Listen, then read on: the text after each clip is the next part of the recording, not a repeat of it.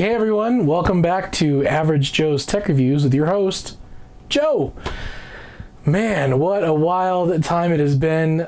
Traveling, getting sick, family getting sick. I got sick at my own conference. I ended up getting bronchitis. So that was fun being in the ER. And where was I? in Alpharetta, Georgia, in the like almost in the middle of the night to get taken care of. And thank God I did. So doing well. So I thought, it's time to get back on the horse and do a review. So first off, thank you to everyone who comments below, and I do my best to, hopefully in a timely manner, answer any questions you have, say thanks. That's kind of the fun part for me now. I like just interacting. So today we're going to do a review of a laptop. Something I've been nervous to do because it's obviously going to be a little bit more entailed. I know when I did the review for the Blackmagic A10 Mini Pro, I think someone had asked about the laptop that I had kind of quickly discussed, that I had a Lenovo laptop, which was a 4K touchscreen, and the reason I'd use that laptop was because the camera right here, even though I am normally processing these videos, especially going through the A10, they're going to be processed at a 1080p level. I think this video might actually process as 4K, but excuse me, the reason I was using that laptop is because of this camera here. Because it is a 4K camera, I wanted to be able to process it at its full capabilities for editing on like Adobe Premiere Pro, and I wanted to be able to pump out what the RAW is, and that's 4K. So I wanted to have that ability without being hampered, constrained to like having like a standard 1080p monitor while wanting to see the actual quality of the RAW and then make a decision from that point. So and that one is actually still right over here, and oh, pardon me, I'm gonna go pick it up. Here it is. Nice Lenovo laptop here, and this is the, if you want to get it legit, this is the Lenovo IdeaPad 720S Touch 1.5 IKB. This is a 15.6 4K touchscreen with NVIDIA GeForce 10. Of course, I'm not thinking because I'm currently trying to sell it right now on eBay, and it's not going so well. I think we're in the age where, like, this laptop is definitely worth more than $200, but that's all people want to pay for it, and I'm like, no, I'm good. But this, I believe, has the 1070 Ti NVIDIA graphics card in it, 1 terabyte, because I had upgraded the hard drive to 1 terabyte SSD in this bad boy. But this has been a really awesome workhorse for my travels and editing and photo and audio, you name it. So today we're going to be looking at a newer laptop. We're looking at a Lenovo Legion Slim 7, or 7 Slim, however you want to call it. And this is the AMD laptop right here. Here is this beauty right here. I'm going to actually bring it closer to the camera. Here it is. Look at that. This is the Lenovo Legion 7 Slim with the AMD Ryzen processor. And this also has NVIDIA graphics within it. This has RTX 2060 graphics card in here, plus a 500 gigabyte SSD, which is what Windows runs off of, and then an extra 1 terabyte SSD actually came in it.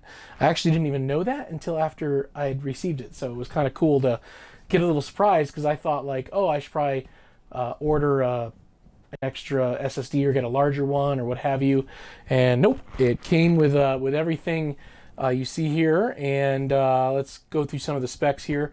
I want to make sure I had notes. It has the AMD Ryzen 7 4800H at 2.9 gigahertz. This thing is maxed out at 32 gigabytes of RAM, and like I said, the 500 and 1 terabyte SSDs, and it has the RTX 2060. This has a 4K monitor. It came with this massive beast and heavy brick. I swear this thing is like the weight of the laptop. It's pretty powerful. It's a 230 watt brick. This thing, will charge it.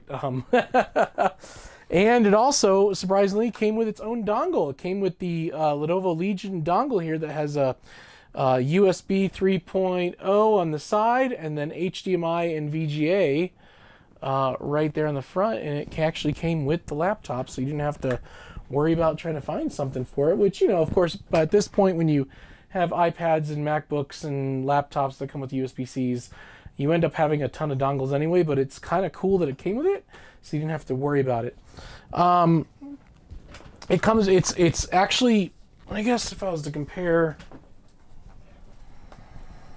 I think my older one is slightly heavier. I'm not going to give you any details because I don't know them, so I'm just going to tell you this one seems a little heavier, this one's a little bit lighter.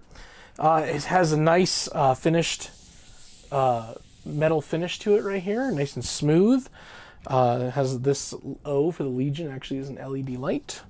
It has 2 USB-Cs on the side here with the Lenovo like send or return back button. I guess it like activates a software that'll reboot your software backwards. Then it has a full-size SD card input and the headphone jack, and you have tons of airflow in this thing. Look at the massive space here on both sides for the the air to flow through, and then the entire, look at that, just airflow, like amazing. And I've been playing games on this, I have been editing videos on this already, I have traveled with it, and I will say that the airflow is actually quite good. And you don't, how do I want to describe it? I mean, if you look at the older model here from a couple of years ago, I mean, it has it, but you can tell like it doesn't have the big space on the sides like this one has, and it doesn't make the keyboard as hot, if you know what I'm talking about. If you've ever used more high-end laptops for editing, gaming, and all that stuff, is like, you know, when you're really pushing the graphics, the CPU's getting hot, the GPU's getting hot, that keyboard can feel pretty spicy to the touch. I mean, it still gets warm, mind you, but it doesn't seem to be as hot to the touch with that constant airflow.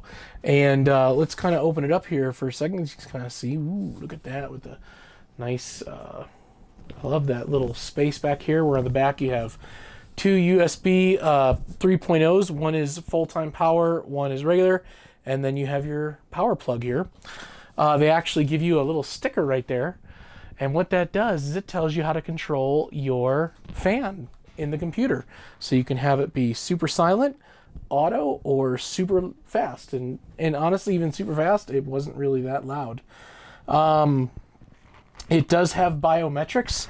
So on the previous one that I have here, the biometrics is a fingerprint reader right about here, right here in the corner. Not too shabby, easy to access, pretty simple. With this one, it's actually the power button. You actually touch the power button once it wants to log in with Windows Hello. You can use your finger and log on. It's cool and all, but I actually prefer the one in this computer, the IdeaBook, because it's over here. Where this one, it's like you're bumping into your screen no matter what finger you're going to choose. So depending on how big your fingers are, and you know, maybe how long they are, or what print you're using, it's like you just keep bumping this bottom panel, but whatever. To each his own. Full keyboard, which I love to have, especially when using this for work and typing in notes. It's always nice to have that nice number pad right there to play with. So, like I said, nice finish to it. The only downside with the finish is it picks up every fingerprint on this. Like, it's really annoying. So it's like I feel like I'm constantly like doing this, just trying to, at least so it doesn't look messy. Like right now it looks all right. I've been trying to keep it clean, but yeah, it is a little annoying. Flexibility, not a lot of flex in it. You could tell down here, because obviously with all those holes for the airflow, it's a little bit more flex, but you don't feel like you're going to break it. But yeah, if you definitely were to drop this off a table, you're going to damage the spring pretty darn easily. I have not opened this up to try and upgrade it, but the screws, you've got the 1, 2, 3, 4, 5, 6, 7, 8, 9 screws here, and I've seen a couple upgrade videos where people, because I thought I was going to be adding a hard drive to this, and I didn't need to, so that was kind of exciting. So let's go ahead and power it up and kind of show you what it does here. So boom, there we go, powering it up, and Here we go. Boom, Legion. That's a beautiful. Looks pretty. And what's awesome is the sticker here with the blue, the white, and the red. That blue, white, and red shows up here on the power button. So you'll know what status you've set your fan to. So pretty interesting, I thought. So here it is, booting up with Windows 11. Magic finger touch, and look at that. Logged in an instant. There's the computer ready to rock and roll. I also have the Lenovo Legion mouse here, wireless mouse. It's all the above. It has Bluetooth, and it can also connect via Bluetooth to the USB that you can hide in here, or it has USB-C right there in the front, and you can actually wire it and have a wired mouse so you don't waste your battery. But so far, this mouse has been pretty darn amazing. Had no issues with it. So let's talk about uses. Obviously, like I said, I've been using it for my video production for this channel. So I got to use it for a couple videos so far. I actually took this because if you remember my Surface 8 preview or review, I talked about just the hassle of having it on your lap. Now, the conference I went to last year, they had lots of tables, and everyone sat at tables, which was great, especially if you had a Surface. This year I was like, well, you know, since that keyboard didn't really work out from Bridge for the SB Plus, I was obviously disappointed. I was like, well, what should I... You know what? I'll bring the laptop because I wanted to actually get a feel for its battery life and just how it feels to travel with it. So, took it with me to Alpharetta. Thankfully, I did, because guess what they didn't have at the conference? There were some tables in the back, which I ended up actually using. I was able to like get myself to a table, like, because there were like 3 tables against the wall, but you're talking 250 people. So they ended up not having the big tables to have everyone sit around. It was just chairs. And so when I was sitting in a chair, I was able to have the laptop in my lap, no problem. But I chose a table to relax and use my audio recorder to try and record some sessions and take notes while on the computer. So purposefully, what I ended up doing was not plugging in the laptop during the first full day of the conference, because I wanted to see how long could I get the battery to last, just doing the simple tasks that I was doing. The only time I plugged it in was basically during our lunch break. So basically I had it unplugged for the first half of the day, plugged it in during lunch just to let it charge up to 100%, which it actually does pretty quickly, and then used it for the rest of the day. I have it set up so when it's unplugged, it does that whole, I think when it hits 50%, it'll hit the super battery saver mode, all that stuff. Mostly I was using this connected to the Wi-Fi at the location. I use Evernote as my note-taking app on all my devices. So took a lot of notes. And the times I wasn't taking notes, the screen obviously would kind of blank out, or if we'd walk away for a 15-minute break, come back, all I had to do was either hit the space bar, hit the power button, and she'd wake back up and be right where I left off. So let's see, from morning, which was about 8 a.m. till about the 12:30 lunch break, I got her down to about, I forgot to write it down because, you know, I had all these grand plans, but I was starting to get sick and I was enjoying my conference. I think it was about 76%. And that was just doing general note taking during the sessions and then, letting it sit there when I wasn't taking notes. And then for the second half of the day, it was about the same, 78, 79% of the battery was used. So I was actually fairly impressed with the battery life of the device, just using it for general note-taking workflow, not really working the graphics card and doing a lot of programs. I mean, I maybe did very minimal web surfing to look up things that they were talking about, but really I was just using Evernote, taking notes, and that was really it. Airplane, ended up wanting to kind of unload some stuff from my brain during the flight home. Ended up using it for about an hour on the plane, and I maybe got it down to 82%. And again, that was just, obviously it's an airplane mode, no connection to anything, no Bluetooth, and nothing. And I was just typing notes for about an hour. And yeah, so the battery can go quick depending on what you're doing. I did for fun while I was home. I decided to have it 100% charged, sat down on my couch in the living room, and I played, I like some of the classics like Command & Conquer.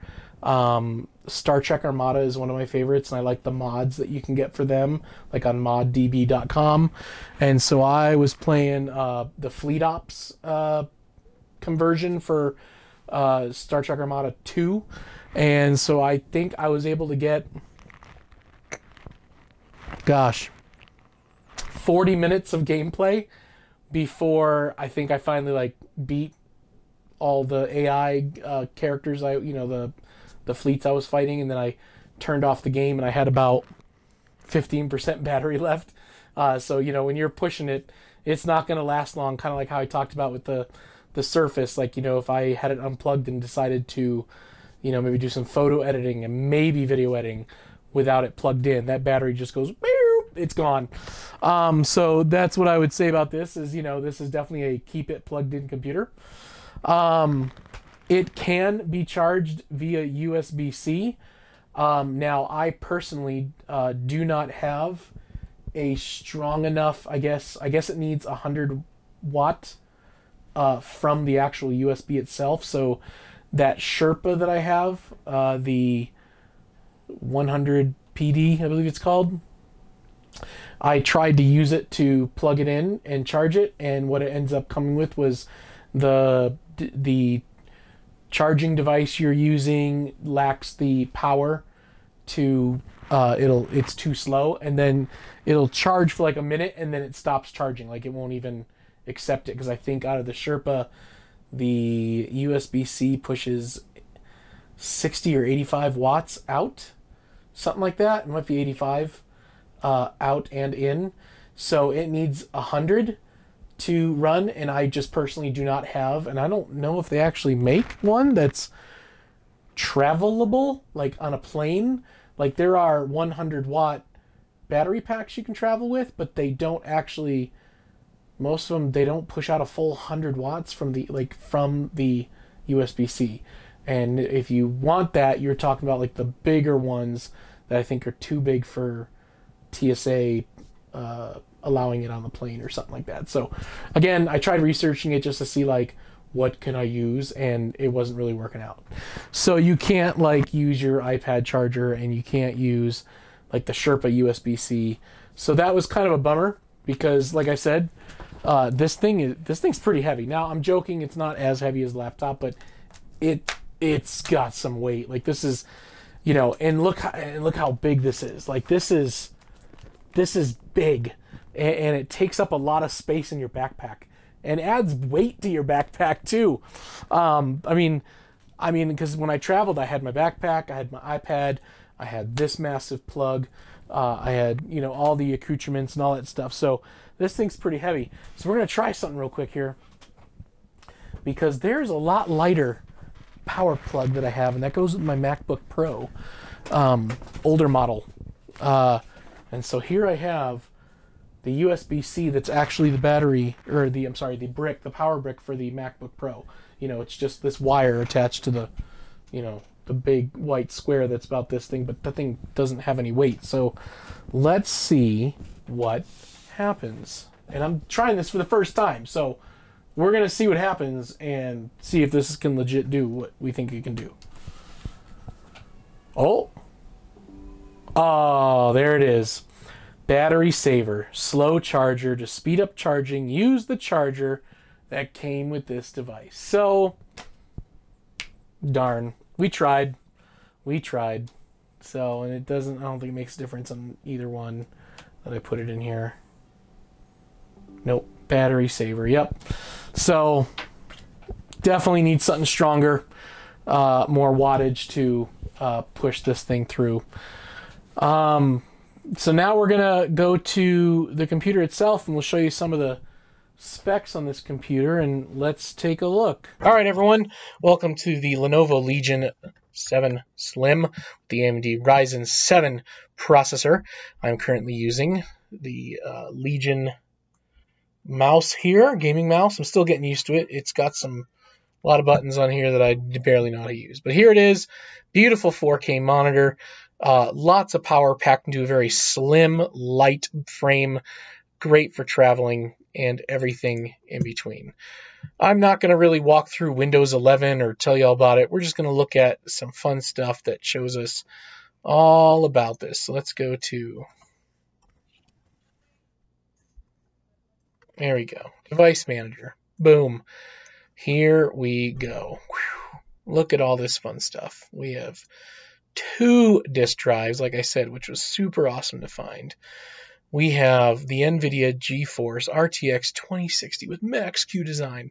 Now, if you were to ask me, hey, Joe, how many gigabytes of RAM come with this particular GeForce? I'm going to tell you that I don't know. So there you go. That's about as much as you're going to get out of me. Here's the processors. Look at that. There's the AMD with all of its glory. And then you have the biometric fingerprint reader, which Windows Hello will gladly use. So not too shabby. All right, so we have Windows 11 Home. We have the AMD Ryzen 7 2.9, 32 gigs. This thing is amazing. The only difference in this monitor from the previous one is that this one is not, I repeat, not a touchscreen. So there we go. This thing is not a touchscreen. There it is, 3840 by 2160. All right, so now what we're going to do is we are going to perform the 3D Mark demo on this computer.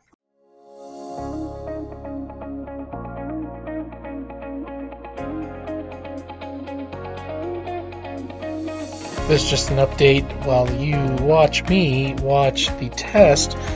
What ended up happening was my screen recording ended up stopped.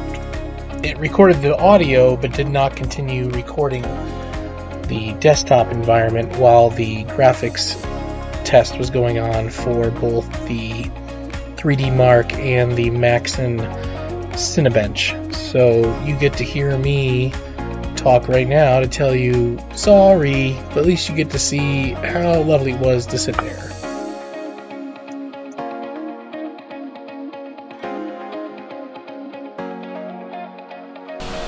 All right, here we go. The 3D Mark benchmarks here. We have the score of 5020 for the RTX 2060, graphics score of 4663, and the CPU score of 8876. All right, now we're going to do the Cinebench R23 review.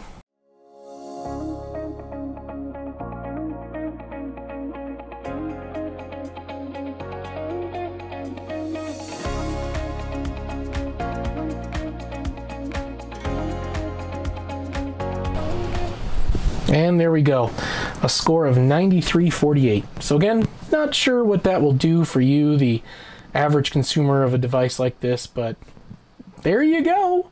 Everything you need to know. Generics about this computer while we continue to look at the screen here. Having these 2 hard drives has been awesome.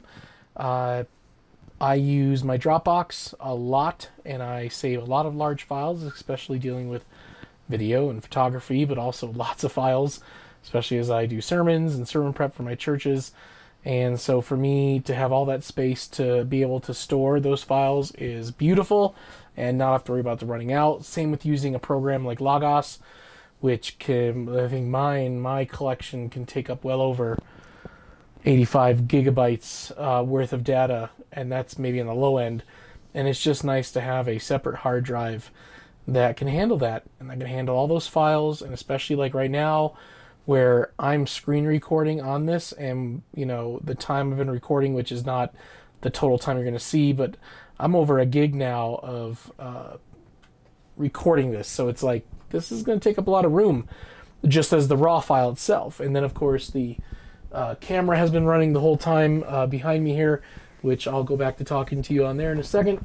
And that's going to be multiple gigabytes of data that I can just load onto this computer without any concern. All right, so I know it wasn't a lot, and I tried to show you what I could, and I don't, obviously I'll find out when post-editing if I needed to scrub any identifying markers of my computer so I don't get hacked by some random bad guy. But here's my honest review of this device. Even though, like, I complained a little bit about the fingerprints, and obviously it's not a 17-inch monitor, so the keyboard, being a full keyboard, is scrunched, and the only issue I usually run into with my pinky is, like, maybe from reaching up and hitting backspace, I end up hitting the number lock all the time, turning it on and off constantly, and it'll surprise me when I'm writing notes and not looking at the keyboard, and all of a sudden see the number lock on the screen go on and off, and you're just like, that's right, smaller keyboard. But that's okay. And that's really it for my complaints on this thing. For the purposes that I'm using it for, video, audio, photography, notes, gaming, and everything in between, I'm loving it. It's working exactly the way I want it to. Last time obviously, like I said, I think this video that we're doing now is going to be uploaded as 4K to YouTube on Monday. So I'll get to see how it'll render an actual full 4K video session here.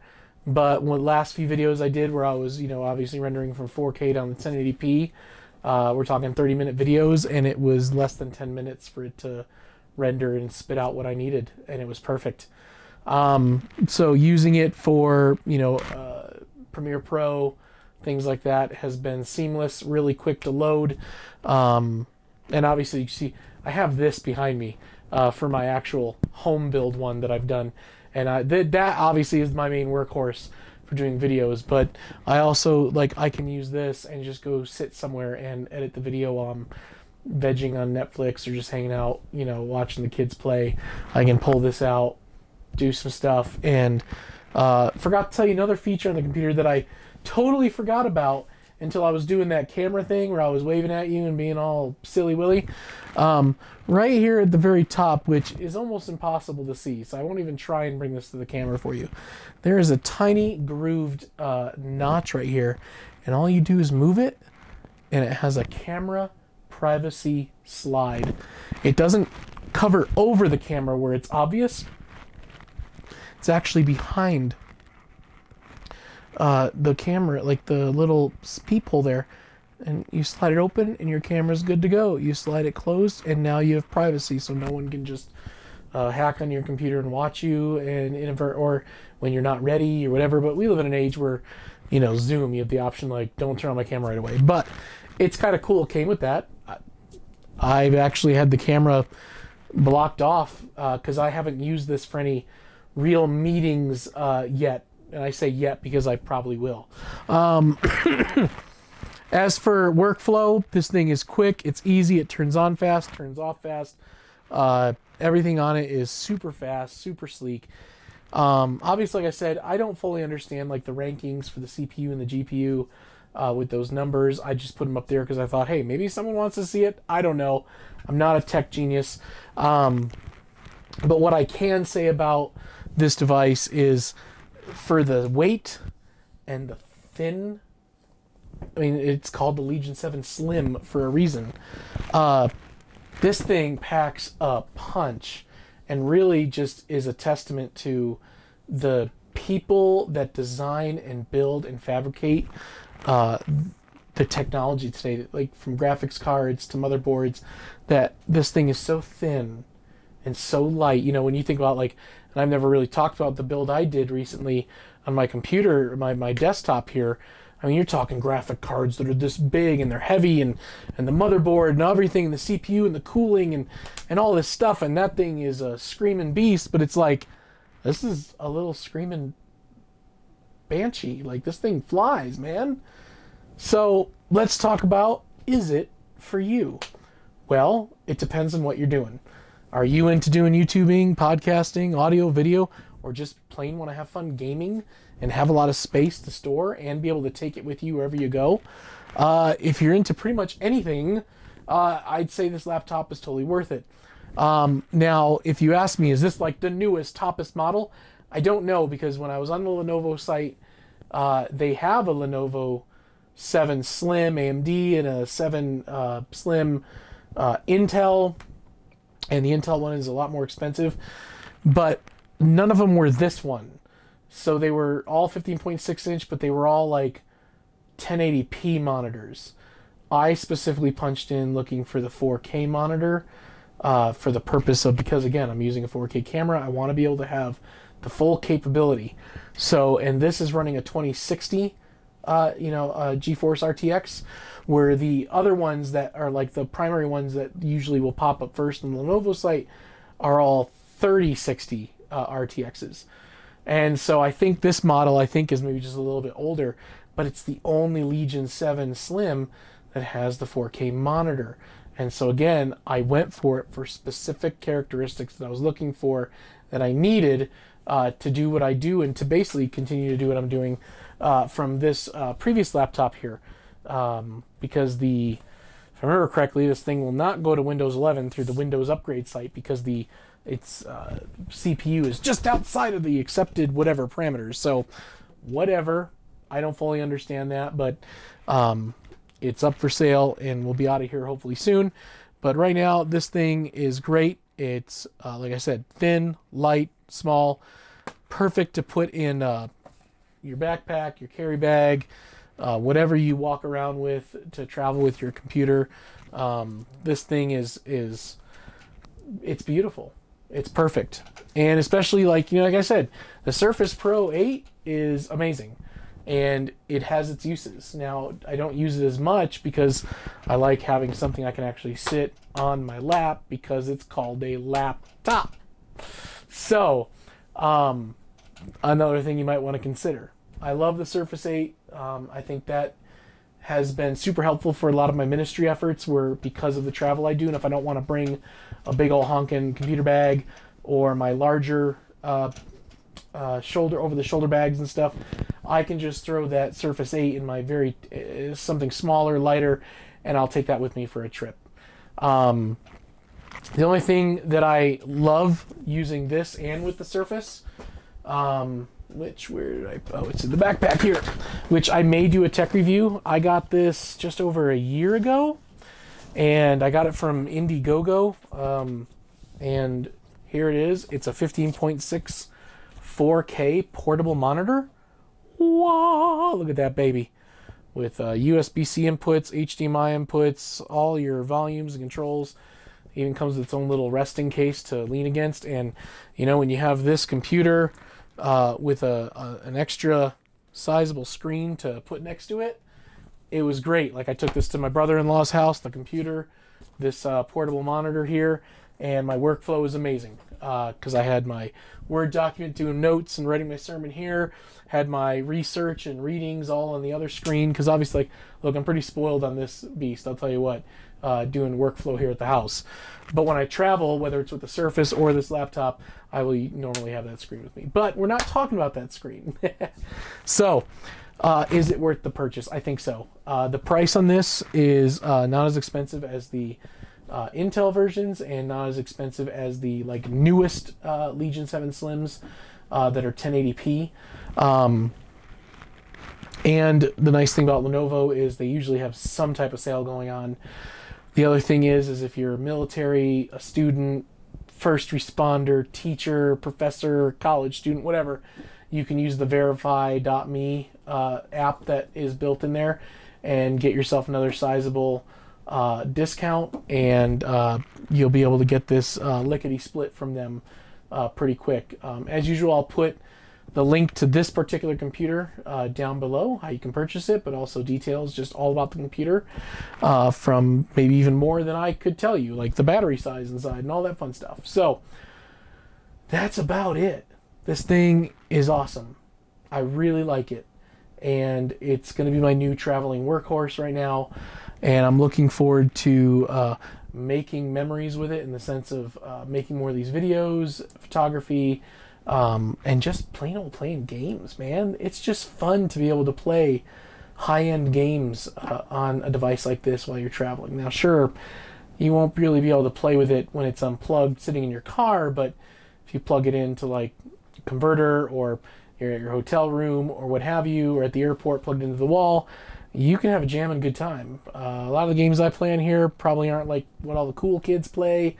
I don't do like the PUBGs. I don't do Fortnite, things like that. I mostly play, like I said, the classic Command & Conquers, the mods for Star Trek Armada 2. I enjoy Star Trek Online and Star Wars The Old Republic, the MMORPG, and I also like to play the online version of like Grand Theft Auto 5 and things like that. So, but to have the ability to have the graphic intensity that this thing can do just makes it fun. You know, sure, it's a 15.6-inch screen, but it's just fun to be able to have portable play and those type of activities. So that's my review. I think it's a very well-made device. I think it's worth every penny. And of course, if you can get it for cheaper for sales and discounts, then go for it. Like I said, it came with everything I needed, from a super-sized brick to a dongle, and it's awesome. That's all I got to say about it. So I hope you enjoyed this review. Like, subscribe, whatever you want to do. Make some comments, things you like, don't like, I don't know. Have a good time with it. I hope you all have a great week this week. And this is Joe with Average Joe's Tech Review saying peace out.